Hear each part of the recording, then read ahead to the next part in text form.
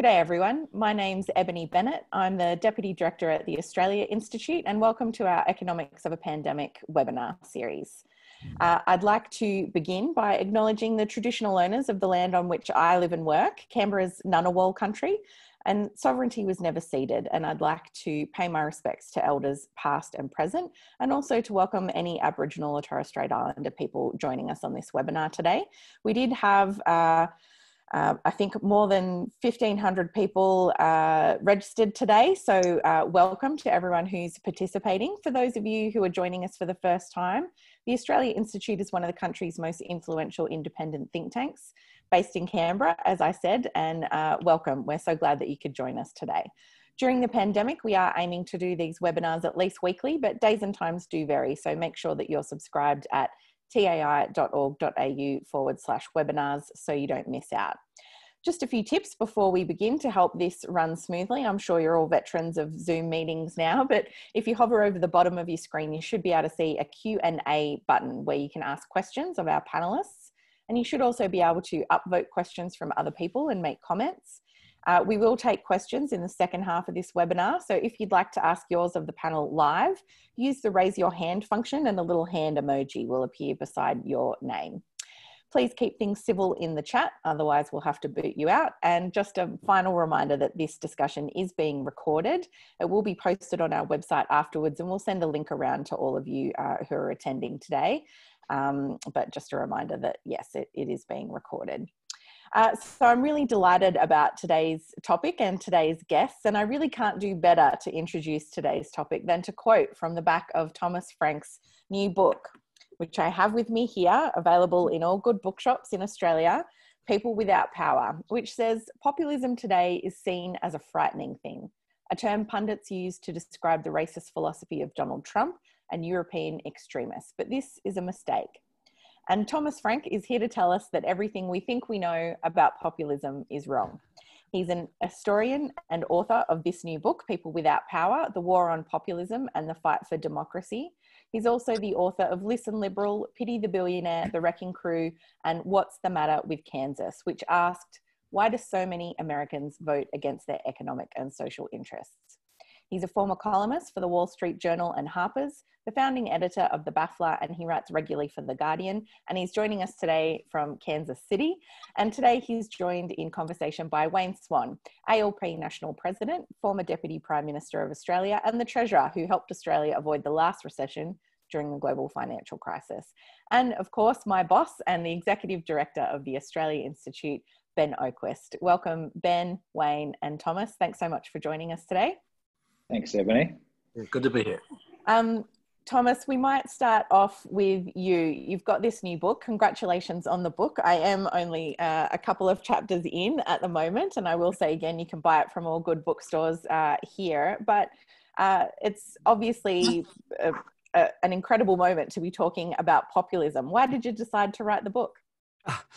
That's a really good question. By the way, I got to ask you, does the Australian edition have the illustrations in the middle? Well, they should pop right out at you. Well, even if it doesn't. So I'm Kansas. I'm actually speaking to you from Kansas, and about 20 miles from where I'm sitting right now, the word populist was invented. It happened one day in the year 1891. It was this is a man-made word. We know, it was a coinage that was deliberately invented on a train ride between Kansas City and Topeka. And it's always had an important part in my understanding of the world and the way I think about things. And it's, well, not just for regional pride. It's one of the very, very few things that Kansas can be, that Kansas can be proud of having invented, of having originated, was this word, populism. But it's also because it describes something that at the time was unquestionably noble, positive, democratic. It was a mass movement of farmers who were a really beaten down class in America at the time in the 1890s, and they came together to challenge the sort of political elites in various states. The first state where they went into politics and started a third party, which came to be known as the Populist Party, was right here in Kansas. And they managed to defeat the local Republicans and and went from triumph to triumph. Now they had a whole, they made their demands very well known, the populists. They had a manifesto, it was very famous in its day. And if you were to go back, and you can find it online, it's very easy to look up. And if you look at it, it looks like extremely sensible demands. This is it's the equivalent of the British Labour Party and the Australian Labour Party, the German Social Democratic Party. They were all coming up at the same time, these left-wing parties that tried to represent workers. And the demands that the populists made are extremely familiar, because we've realized almost all of them. They wanted, they wanted the secret ballot. They wanted votes for women. They wanted government regulation of railroads. They wanted, to get us off the gold standard. That was a big one at the time. They wanted the government to regulate banks, right on down the list. Sort of all the things that we have, and if they wanted a really robust farm program too, of course, all the things that at the time were utterly unthinkable to the economic establishment. At that time, what the American government owed to its citizens who were suffering through hard times was absolutely nothing. The American government did nothing for those people. The government existed to make sure that the market, functioned in a certain way and that corporations did all right. And populists were the first to challenge this. And populism was eventually met. It went, it had its various successes and was eventually met with a kind of upper class hysteria in this country, and was beaten down in the year 1896. And that hysteria involved, and this is where the story becomes really peculiar, that hysteria involves all the different sort of ideas and phrases that we attach to populism nowadays, even though the meaning of the word populist has completely shifted by 180 degrees. Instead of being an anti-racist party, now we use the word to describe bigots, etc. Well, I just read Donald Trump nominated a woman to the Federal Reserve Board who wants to put America back on the gold standard, which is particularly hilarious because the populists the gold standard was their nemesis, right? It's completely the opposite, what we call populism today. But the attacks and the insults with which the elite of 1896 met populism are exactly the same ones that are used against it today. In other words, it's a movement of people of the lower orders who have no business having any kind of say in government. It's an anti-intellectual movement. It's a kind of pathology. It's a social pathology. In fact, it's a form of mental illness right on down the line. And you can trace these things through the American, the backlash against populism in 1896. Now here's I'm gonna wind this up. I don't mean to talk too much. I tend to really run on when I talk about these sort of wonderful chapters of American history. By the way, if you go to my website, tcfrank.com, I've got all the illustrations of this campaign against populism in 1896, and some of them are really blood-curdling. I mean, they're really alarming. Like one of them shows the presidential candidate of the populists as an immigrant with a big knife, and he's just assassinated Lady Liberty, and she lies bleeding on the steps of the U.S. Treasury. It's quite insane. But anyhow, this goes on to this day. And so the question that I asked in the book is, how did the meaning of the word flip? When did that happen, and how did it happen? And what I found, of course, I answered that question. It happened in the 1950s with a sort of new generation of intellectuals coming up in America, and they had joined the elite themselves, and they wanted to come up with a word to describe, well, let me take a step back. They represented sort of managerial, profession, the rise of the professions into the places of power in American life. So people with MBAs were taking over the corporations, were running the corporations now, instead of, millionaires or something like that. People with advanced degrees were running the government in Washington. People who understood political science, who had PhDs in political science, were running the Pentagon now. There's Robert McNamara, the Vietnam War, all that. And there was a generation of intellectuals coming up who were saying, yes, writing manifestos for their generation. They said, this is the end of ideology. We have figured the world out. We know how to deliver prosperity, through managerial, through managerialism in the professional class. We are going to, deliver this sort of wonder world. And they wanted a word to describe their foe, what they were displacing. the mass movements that had built the American left, the labor movement, the farmers movement, et cetera, et cetera. They wanted a word to describe the folly of that history that they were now overturning. And they settled on populism, and they built up a stereotype of this historical movement in the 1890s that was historically completely incorrect. And I mean, it was refuted very quickly within the American historical profession. It was, utterly lay in ruins within 5 years. But their sort of demonizing of populism as, using the same terms as in the 1890s, anti-intellectual, pathological, mentally ill, and then they added to that racist, that caught on. And that vision is now everywhere in the world. You see it all the time. It's in the New York Times every single day. I mean, I'm sure you hear it in Australia constantly. And okay, this is the last point I'm going to make, and then I'm shutting up, I promise, okay? This is the crazy thing. There is although the word populism has changed its meaning completely, there is a total continuity from the anti-populists of 1896 to the anti-populists of today. They describe their foes, the sort of the lower orders, who need to stay in their place, this fear of democracy, this fear of mob rule, in exactly the same terms. It's absolutely uncanny. Anyhow, that's what the book's about. And as I said, I'm only a few chapters in, but I can highly recommend it. It's an engrossing read so far. Wayne, Swan, Thomas has talked about the history and the analogy with movements such as the Labor Party in Australia. Where's populism in Australia today? Well, I think when it comes to the Labor Party, we're traditionally where we were in many ways in the 1890s. That is, we opposed what I'd call the tired, old, stale, trickle-down agenda that Thomas was talking about before, that came through in the 50s and has dominated so much of the policy and ideological debate since then. So the Labor Party is a party which is based on the trade unions and also membership broadly dispersed across the country that believes not only in the creation of wealth, but the fair distribution of it.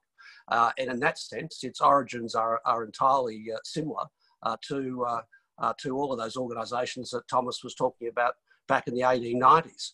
I think we've got to a point where the word populist has been so debased it's almost meaningless, because what I think we need to be talking about is whether parties have got an inclusive agenda or whether they've got an elite agenda. And what we see through neoliberalism is an elite agenda. Tax cuts for the wealthy, deregulation for the powerful, cutting holes in the social safety net, wage suppression and so on, which is the opposite of a populist agenda, but has been taken up by right-wing populists, if you like, and enshrined in the community on the back of the demonisation of government.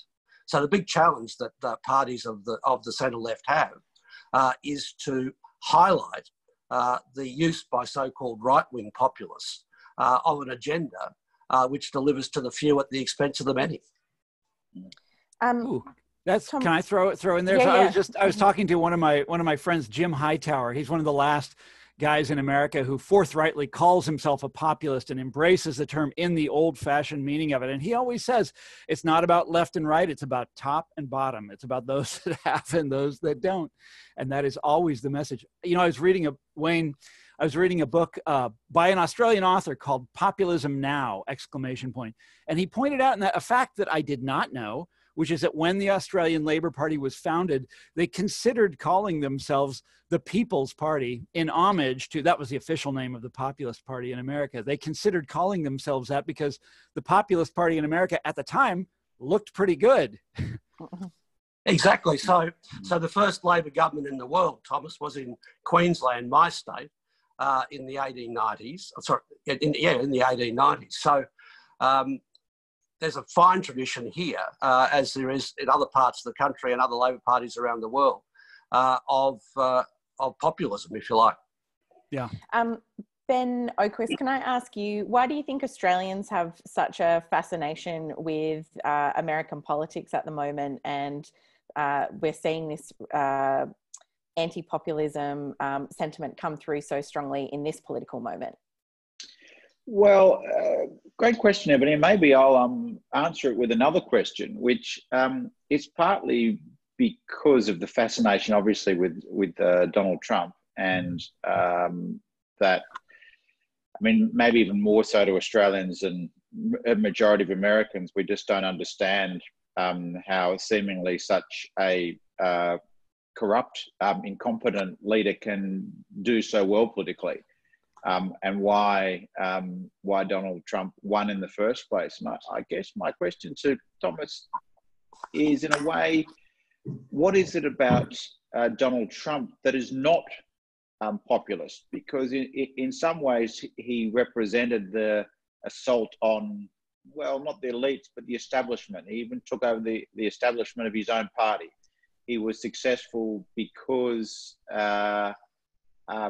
elites had let down so much of the American population. And why isn't Donald Trump a populist? And I think that's part of the problem with the debate, is that he's been presented as a kind of antidote to the establishment by some, and he's given populism a bad name.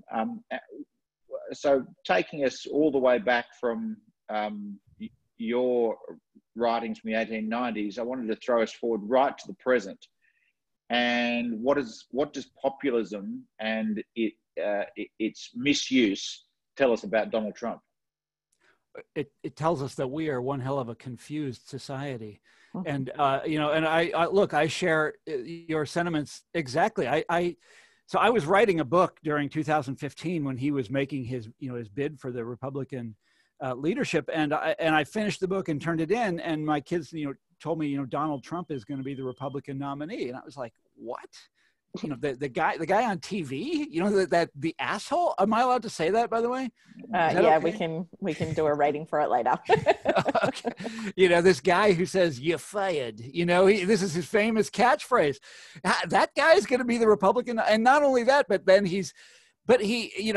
So on the why is he not a populist? Because, well, for one thing, he's a bigot, and the populists were the guys in the 1890s, and then sort of neo-populists in the 1930s were the people on the other side who fought who tried to bring races together, people from all different backgrounds together based on class interest. That's what their grand motivating idea was, and his is not that. And you also look at, of course, what he's done as president, which is what's his one great achievement is a huge tax cut for the very wealthy, and also he's deregulated massively, and here in the pandemic, he's done these incredible bailouts of big corporations. By the way, there was just a hearing today in America. Talk about a populist moment.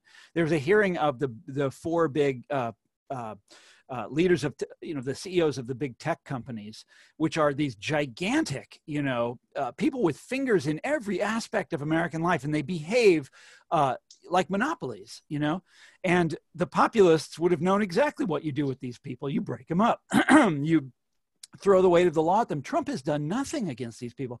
By the way, neither did Obama, and neither did Bill Clinton before him, going back to Reagan.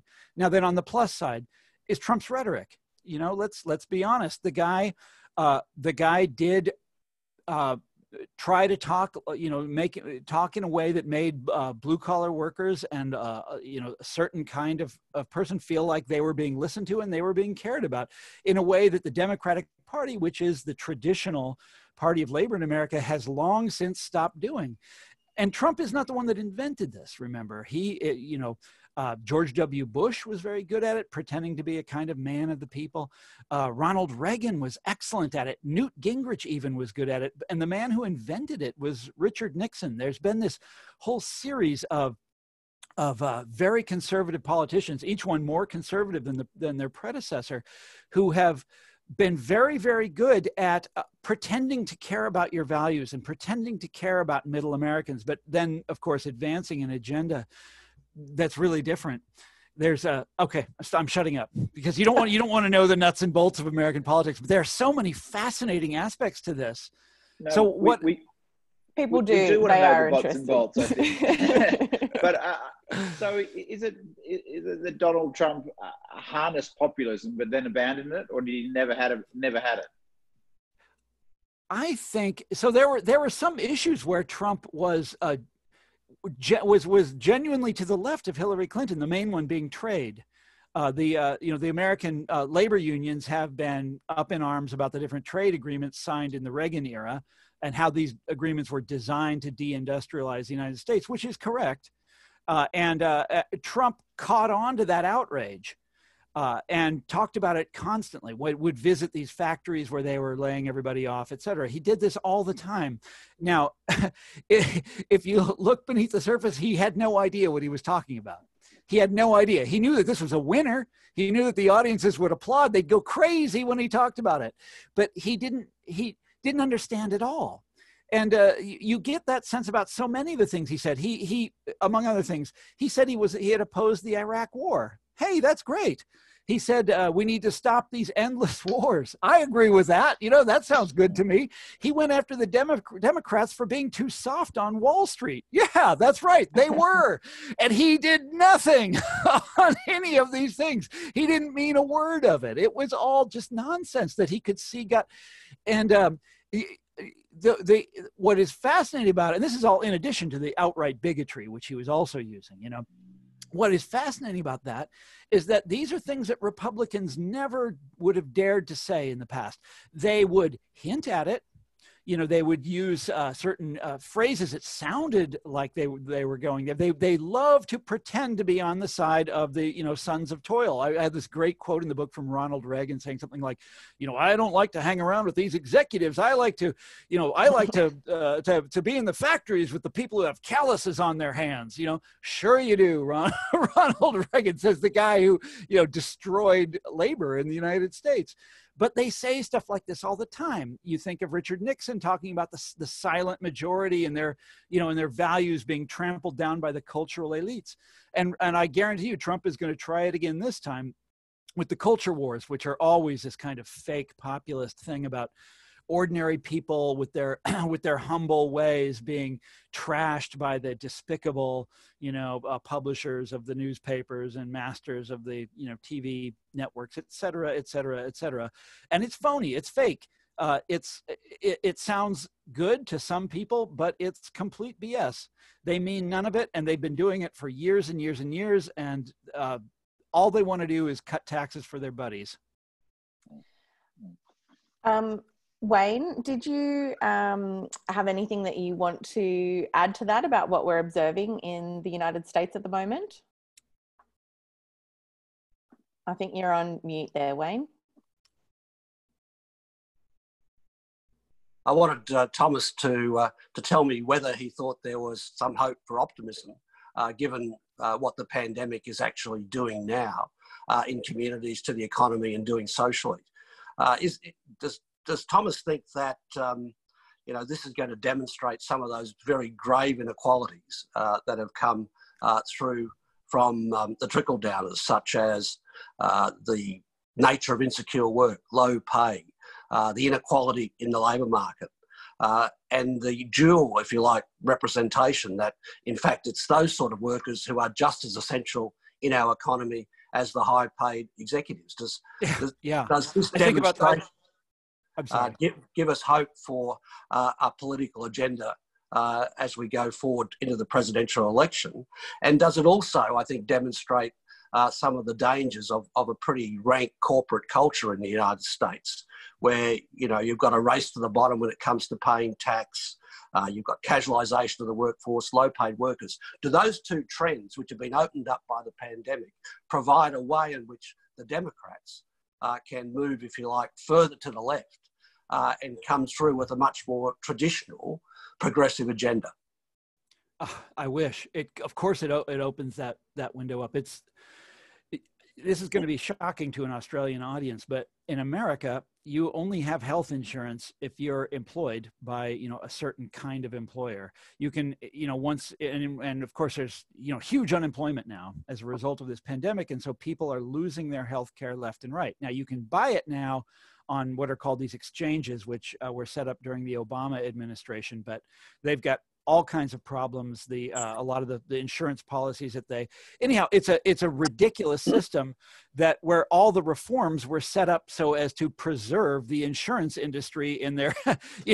We want to both have universal care and have this extremely profitable insurance industry and pharmaceutical industry. And it's a royal botch. It's just a huge mess. And it's incredibly obvious in this pandemic what a disaster the system is. And yes, it would provide a great space for the Democrats to run to the left. Now, however, I have to throw in here, I'm very critical of the Democratic Party as well as the Republicans. And in this book, as well as in and you know this, Wayne, I talk about it all the time. The Democratic Party is, when they look at people like, say, Bernie Sanders, who was proposing a kind of universal health care system in the United States, setting that up, they regard a figure like that with a kind of horror. And the party tends to come together, or the leadership of the party tends to come together to figure out ways to keep a guy like that out. And they did exactly that, and were able to keep him out. There, about 6 months ago, they were holding these debates among the Democratic candidates, and they know that Bernie Sanders, that universal health care is popular. They know that Bernie Sanders is popular, et cetera. And they were all trying to mimic his solutions. But then once, the things developed, Barack Obama made a few phone calls, and they all dropped out of the race in favor of Joe Biden, who then proceeded to beat Sanders. And now Biden has said, absolutely not. We're not going to have universal health care in America. We might, beef up the Obamacare system, but no, we're not going to have what you guys have in Australia. And they just yesterday, I believe, codified that into their platform, to their platform for this election year. Bottom line is, if they had to say that to beat Donald Trump, they'd say it. I don't know whether they deliver, but they don't think they need that to beat Trump. Trump has proven himself such a bungler and look, you've got like 15% unemployment here. Nobody really knows. There's a mass die-off of small businesses. People are so angry in America right now. Trump is almost certainly going down. And so, no, they don't have to deliver.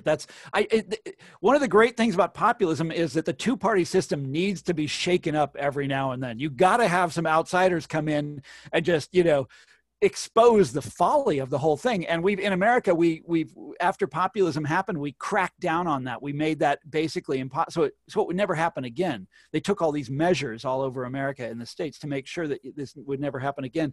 And we could really use something like that right now.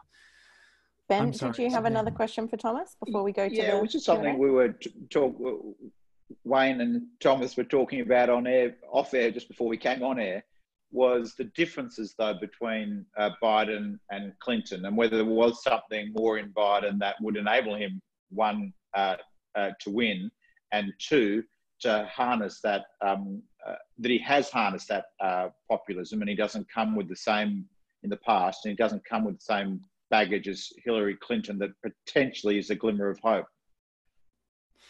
Yes, I wrote an article for The Guardian about this. I'm not a big fan of Joe Biden. I didn't vote for him in the primaries, and he's got a lot to answer for, if you ask me, over his long career as a senator from Delaware.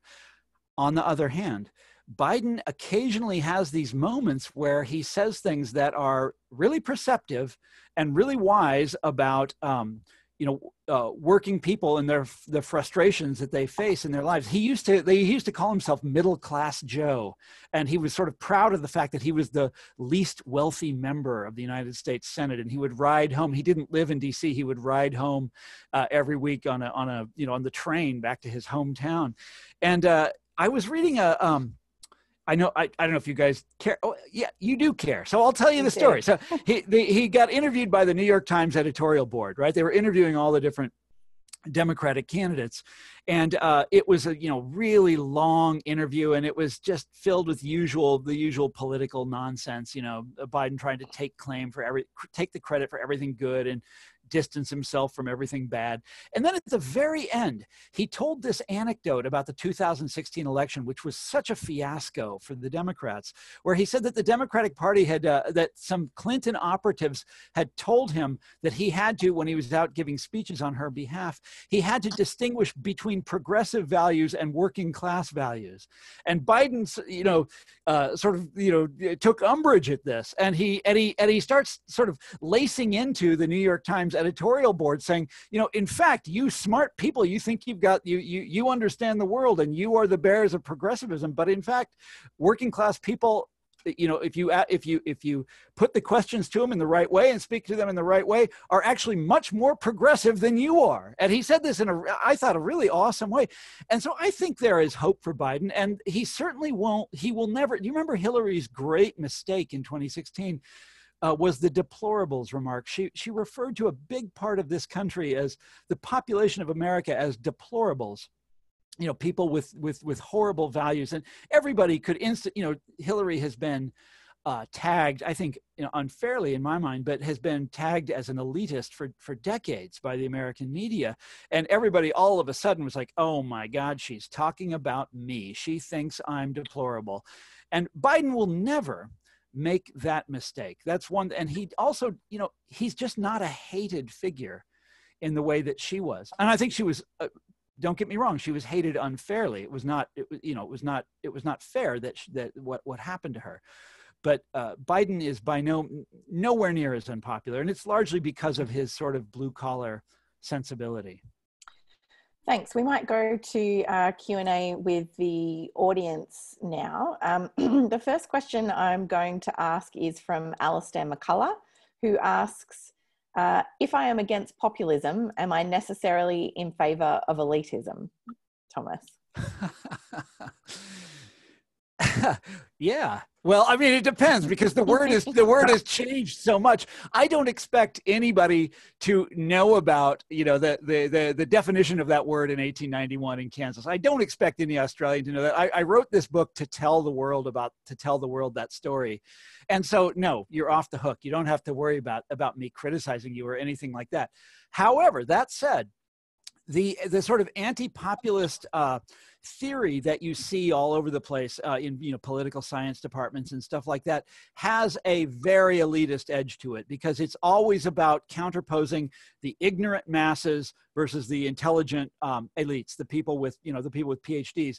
The whole model, when anti-populism went from being a right-wing phenomenon to being a phenomenon of the center-left, the whole model was this sort of managerial idea of American democracy, where the way you got reform and the way you got prosperity was by having a whole bunch of different elites or lobbyists or whatever sitting around a mahogany table in Washington, D.C. and making the decisions.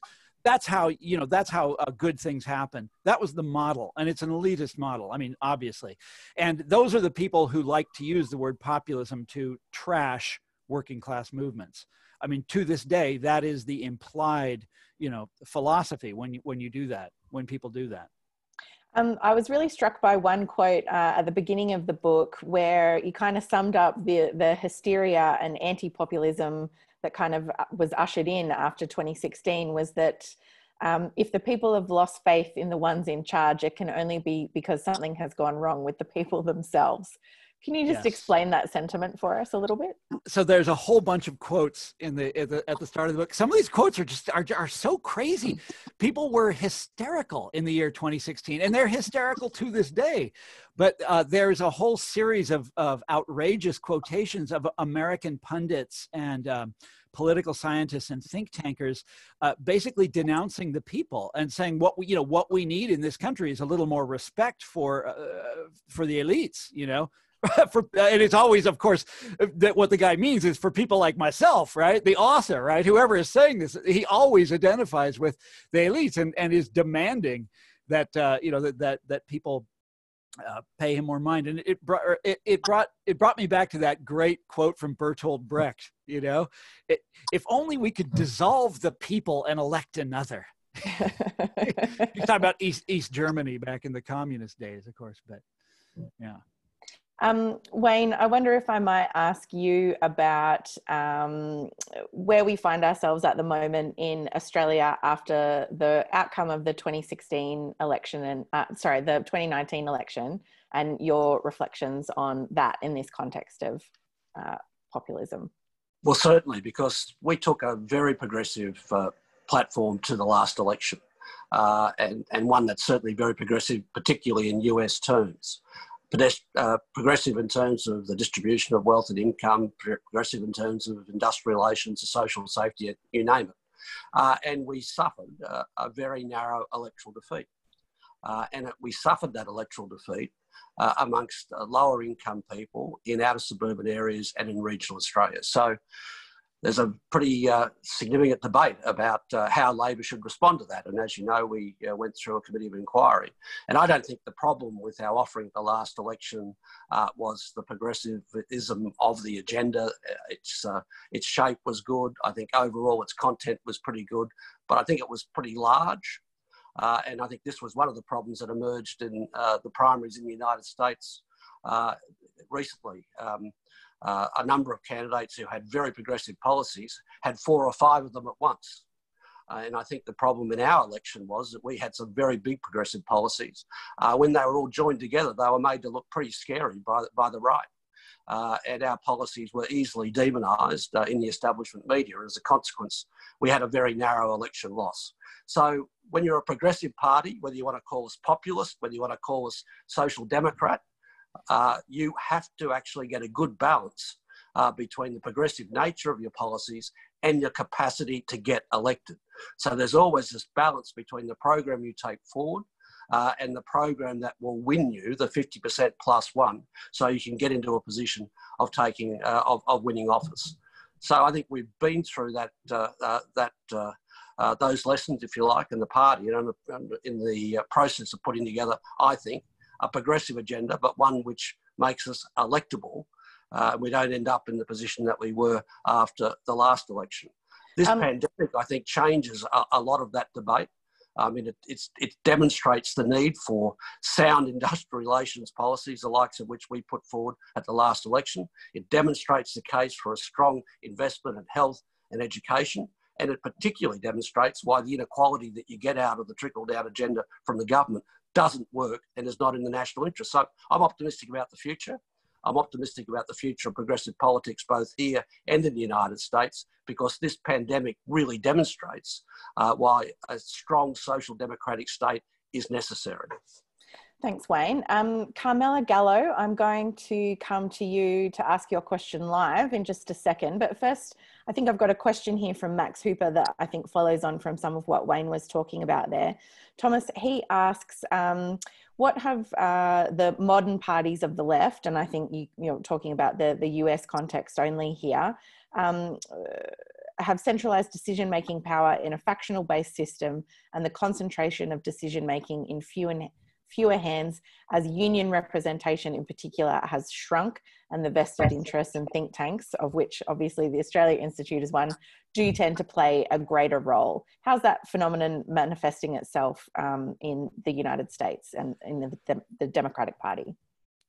It's in high gear, and it's been running for about 30 years. So the Democratic Party at some point in the, and I trace this in the book, by the way, at some point in the 60s and 70s, it was a gradual transition, decided they didn't want to be the party of labor anymore. I mean, once upon a time, as you guys know, the American Democratic Party was very, very, very closely identified with organized labor.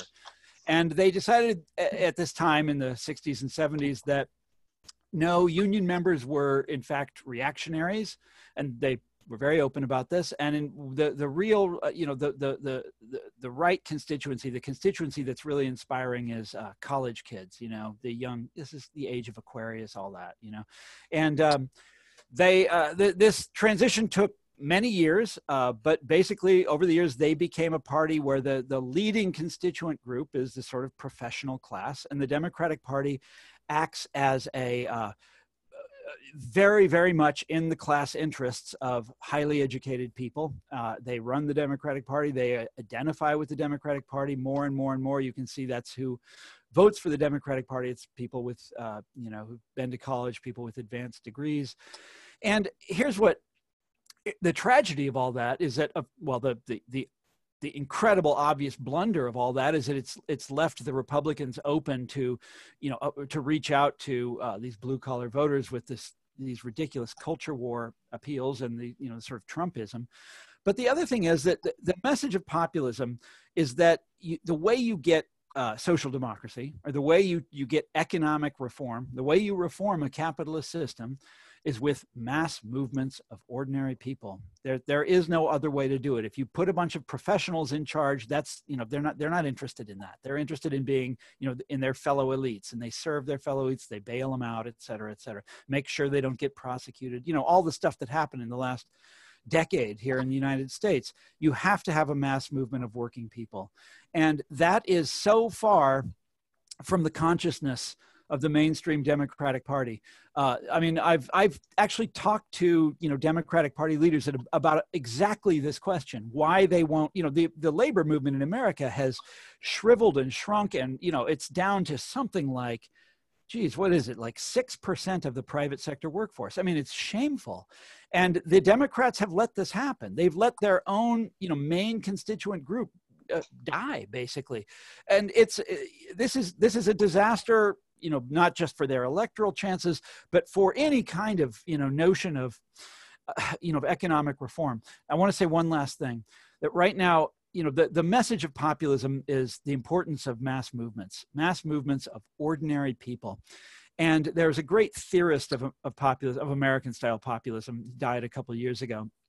And he said that when you're building a movement like the farmers' movements in the 1890s, or the labor movement in the 1930s, or the civil rights movement in the 1960s.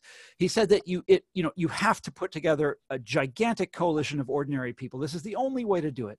And in order to do that, you have to practice what he called ideological patience. And I love this term, ideological patience. You have to remember you're working with people who didn't go to graduate school. You're working with people who don't know the lingo, who often have very traditional views about all sorts of subjects. You can't just be judgmental towards them. And here in America, the left is on a kind of doing the exact opposite of that. We are in a race to purge and to kick people out and to proclaim ourselves to be, more radical than everybody else.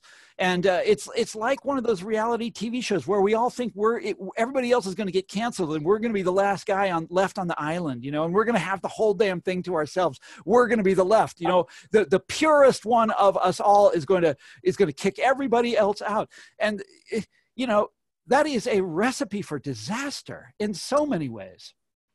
I agree with that. I agree very much with that, Thomas. And one of the interesting trends that we're seeing at the moment in response to the pandemic is a renewed growth in union membership as people in the workforce discover how much more vulnerable they could be in this sort of crisis moment. So now is a very good opportunity for parties of the centre-left to be much more active at the grassroots level, to be much more active in recruitment and to broaden the base as much as possible. Because there is a tendency, as Thomas said, in all political parties, for purists to think that everyone has to be exactly on the same page on every single issue, and that's not the case.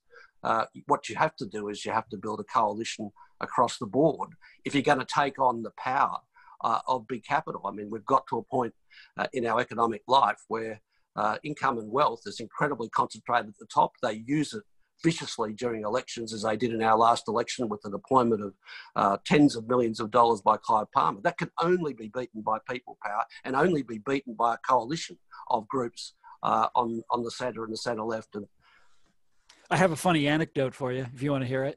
Please. Yep. So the original anti-populist hysteria of 1896 was this fascinating moment in American life where what actually happened, it's a little more complicated than I told you at first. The Democratic Party had nominated a guy who opposed the gold standard. His name was William Jennings Bryan. He was a fantastic orator. And the populists saw this and said, well, this is our chance. And so they also nominated him. They said, we're going to get together and beat the Republicans in this way. And the the sort of ruling class of America went absolutely berserk and started, the sort of hysteria that I told you about at the beginning. And one of the funny little episodes in this, the Republican candidate for president was a guy called William McKinley. He was kind of a cipher, but his right-hand man was a tycoon from Cleveland, Ohio. His name was Mark Hanna. And Mark Hanna was a genius at this game that you're talking about, Wayne. And he actually at one, he raised, by some measurements, the most money that has ever been spent in a presidential campaign in American history, even more if you define it in a certain way than they raise and spend today. And he outspent Brian 20 or 30 to 1. We don't really know because there were no requirements they didn't have to tell you how much they raised and spent. But at one point during the campaign, he went door to door in Manhattan to the headquarters of the Fortune 500. This is the Republican campaign manager. And he says, open the books. He goes into their headquarters, says to the CEO, open the books. The guy does. He says, you made X number of dollars last year. We're taking, such and such percent of it for the Republican campaign for president, because the class war is on. And if this guy Brian gets in, it's going to be, it's going to be like the French Revolution down there in Wall Street, and they did it. They paid the money. And Brian here, he didn't have a campaign. I mean, it was just him. He was going around the country in what they used to call a day coach, which just means, a passenger car. And he would sleep in the train stations. He had to carry his own suitcases. And then he would get off somewhere and give a speech. He was young and strong, so he could pull it off, but he had nothing. And they just wailed on him in the most, well, you see the sort of the residue of it on my website. The funniest stuff. I mean, it would be funny if it wasn't so horrible what they did to him, but they crushed this guy. With money. Yep. Carmela Gallo, do I have you on the line there? Do you have a question for the panel? I think I may have accidentally put the hand up. That's all right. I don't have a question, sorry. No worries. I'm really sorry to put you on the spot then, Carmela. All right, the next question then I think takes on power in a different way, although it is linked obviously to big capital. But Mark Merritt asks, it's all well and good to talk about political players and try and understand their motivations, but what role does the media and media owners, the banks and industrialists play, and how do they fit into all of this? Thomas, what would you like? Here in America? Yeah. We're in this very interesting time in America where the newspaper industry is falling to pieces. So I'm here in Kansas City. Here's our newspaper, the Kansas City Star. When I was a kid, this was one of the great newspapers of America. I mean, one of the greats. Today, it's about 7 or 8 pages, mostly wire service copy. And I don't mean to give them a hard time about it. And it just got bought by a hedge fund 2 days ago. It had a big story, and it just got bought by a hedge fund, right? Owning a newspaper. And this is happening everywhere. I'm not singling them out for criticism. They do their best. I mean, there's something like 12 reporters now working. This is a city of 2 million people, Kansas City. There's 12 reporters. This is an incredible disaster, and it's happening everywhere. And the only exception are the 3 big newspapers in this country: the New York Times, the Washington Post, and the Wall Street Journal.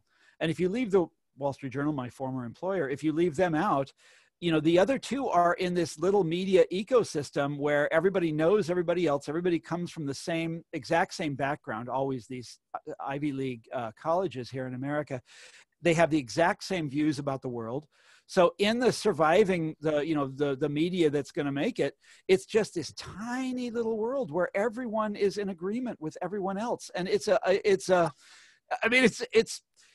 incredibly dysfunctional. By the way, to publish my stories now, I have to go to British and French newspapers because the media market in America is such a mess. But I don't want to complain about it too much because then you have at the same time this invention of Rupert Murdoch, this genius thing called Fox News, which has captured the minds of this certain segment of the American population. And, you know, does this kind of fake populism backlash thing that I've been talking about, this culture war thing, where it's like, oh my God, middle America, look at the crazy stuff that's going on out there in your streets. Look at the nutty things that people are saying. Can you believe how your tiny little world has fallen apart? And you're sort of elderly white people in America look at this and they're like, oh my God, we got to have law and order. And this is a well-known phenomenon in America. It has captured the minds of, and I've seen it to happen to family members of mine. One day they're normal people, you know, with normal and you know, their feet on the ground, you know, and then the next day they've fallen for this kind of hysteria. It happens. Well, Thomas, it's worse in Australia than it is in the United States. There's more pluralism in the media in the United States than there is in Australia. And is that right? Is that right? I don't think there's ever been a time where the conventional and established media have been more in the pocket of a government in this country than now, which is one of the very big challenges that progressive movements face. The good news is that parts of that media become more irrelevant by the day, and the technology is available to us if we can get the resources to go around them via social media. But there's a very, very big problem for the Labor Party and progressive parties in Australia when it comes to the media environment that we are in. It's a very challenging one, which is why the points we made before about mass movements, recruiting more members, getting more people involved, building coalitions is more important than ever. Ben Oquist, I wonder if you might want to reflect on where the Australian media is currently and how that plays into populism, like Wayne was talking about. Well, we've got in some ways, a much more concentrated and at the same time more diverse media. Of course, its business model is struggling, and public broadcasting in Australia is under pressure from a government that has been cutting it. It does present opportunities if people can get organised, more philanthropic support, pressure the government not to cut the ABC. But the current business models for media mean that traditional models are struggling. And then on the other hand, Australia's always had a fairly concentrated media market, much more owned by News Limited than in other countries. So I think how in a democracy, with a kind of collapsing public square and a shared public square, is a real big challenge for mass movements that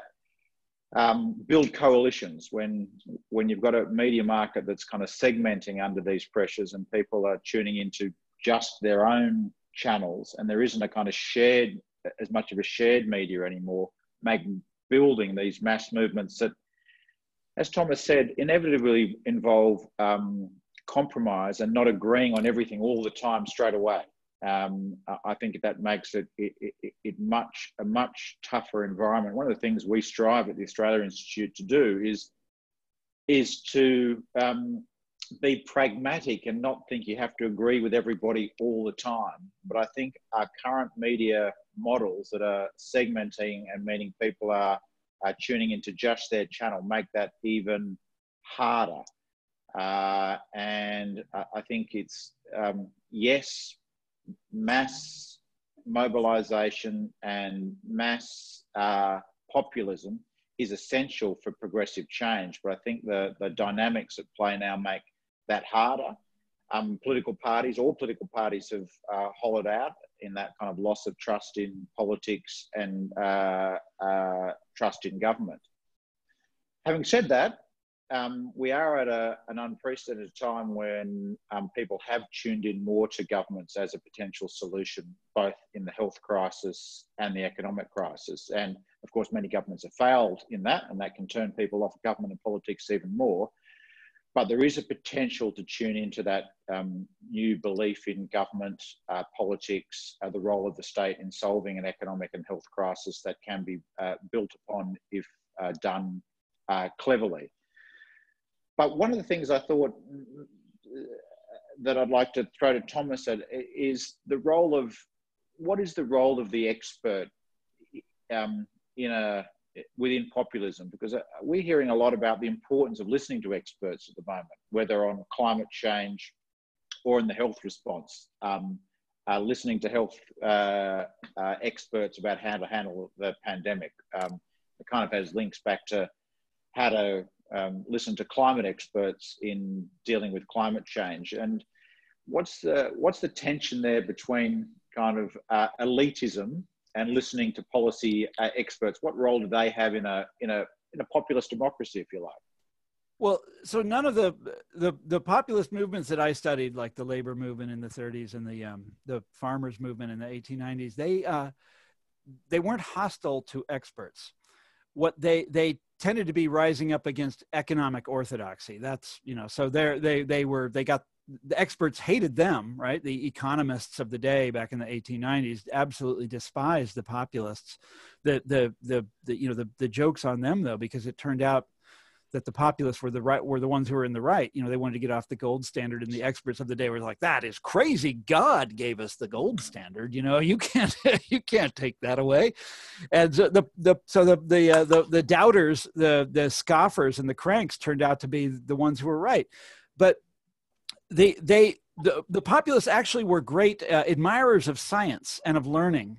And they thought of themselves, they thought of their movement as a kind of university. They would bring all these farmers together out in in a pasture somewhere and bring in speakers from back east who would educate them about whatever the subject was, economics or what they called political science at the time. And they fancied themselves to be, very supportive of science and really interested in science, but they had a different model for it. They said that in a mass democracy like ours, where everybody gets to vote, and that's the ideal in the United States, that you have to, science has to serve the people. Science doesn't get to dictate to the people. Science has to be explained to them, and it has to serve us. And this is actually a recurring theme. This is not in the book, but it's in an article that I just published in a French newspaper called Le Monde Diplomatique. There's this long history of tension in America between sort of neo-populists calling for universal healthcare or other sort of ways of setting up healthcare, guaranteed healthcare for working class people. And then this pushback that always comes from organized science, in this case from the American Medical Association, which is the professional association of doctors. There's a famous story from Canada, which has its own sort of populist history, where a neo-populist party introduced Canadian healthcare, the single-payer model, in Saskatchewan in 1962. And the doctors were like, how dare you? We're going on strike. And they actually walked off. The doctors walked off the job. It's the most incredible thing. And within 5 years, I mean, the public sided with the reformers in an overwhelming way. And within 5 years, every province in Canada had single payer healthcare. And so there's always this balancing thing. It's not that they want, quack medicine. They want the real deal. They just want it to be affordable. They want medicine and science to serve the people. And the problem is in America, I'm still trying to puzzle this out, like everyone in America. The problem is when you order people to get in line and to do what the experts say. What would an Australian do? An American would be like, hell no. Hell no. You can't tell me what to do. That's just how Americans instinctively react. And so it's kind of a problem. But one other thing I want to say about this, and then I promise I'll shut up. You've got this, remember the stories that you were quoting from Ebony, where you had all these pundits saying, you have to listen to experts and the experts are right. And we've got this terrible problem in America where the people don't believe in the experts anymore. What all of those stories leave out, and you probably have noticed this in Australia, is this problem of elite failure. And we've had elite failure after elite failure in this country, going back to the Vietnam War, which was, remember, dreamed up by a bunch of political scientists. A bunch of guys from Harvard figured that sweet baby out. And it was a catastrophe, as was the Iraq War, as was the financial crisis, as were the bailouts of the Wall Street banks, on and on. The opioid epidemic, which was effectively engineered by, medical professionals. There's been, and not to mention the Hillary Clinton campaign, this debacle which was which happened to the absolutely the best political minds in America, were the ones that just walked right into that disaster, that couldn't beat the most unpopular presidential candidate of all time, meaning Donald Trump, this complete buffoon whose campaign manager had never managed a political campaign before. And the smartest guys in American politics couldn't beat him. You know, it's like, every time they tell us that we have to respect elites and we need to shut up and you know, and do as we're told, I think of all of these examples. And it's just like, you know, you got to take that into consideration, guys. Anyhow. I'm afraid we're going to have to leave it there, but thank you so much for your time today, Thomas Frank and Wayne Swan and Ben Oquist. And thank you everyone who's joined us today. We really appreciate you coming along, and we're sorry that we couldn't get to all of your excellent questions. But Thomas Frank's book, People Without Power, I got this from Paper Chain in Monica, but it's available at Dymocks and all good bookstores in Australia. And thank you again for joining us, Thomas. We really appreciate it, all the way from the USA. Yeah, and I'm in a thunderstorm in Kansas City. By the way, this has been wonderful, and the pleasure is all mine.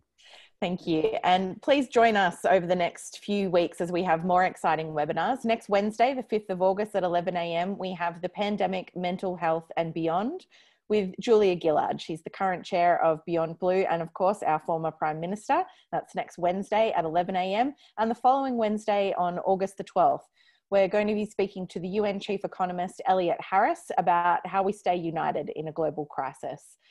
Those are, as always, free to attend, but registration is essential. So head to our website at tai.org.au/webinars to register for those.